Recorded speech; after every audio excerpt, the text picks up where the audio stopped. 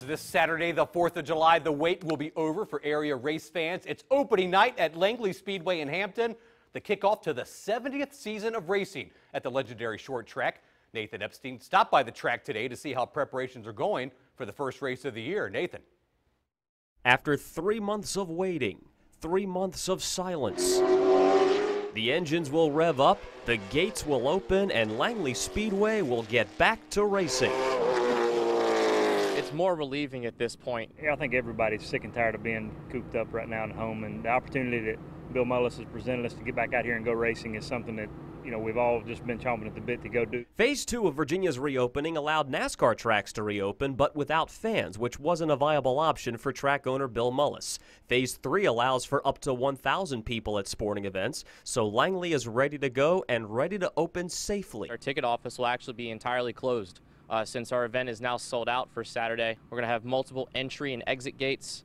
Our concession stands will also have social distancing guidelines in place. Our employees will be wearing masks, concession stand employees with masks and gloves, social distance markers everywhere. So we've got the whole place covered. Everything covered except for one unexpected turn. Our capacity is actually being limited a little bit more than we anticipated. These grandstands seat about 5,200 people, but because of an executive order released by Governor Ralph Northam yesterday, drivers and pit crew are included in that 1,000 person capacity, which means only 700 spectators will be able to enjoy the race on Saturday night. It's certainly disheartening. It's a start in the right direction.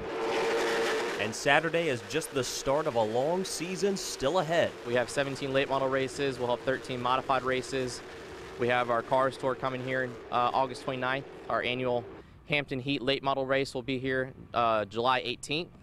And then our season will now extend through the end of October. The longest sanctioned short track in all of NASCAR is back in business. In Hampton, Nathan Epstein for the Sports Wrap.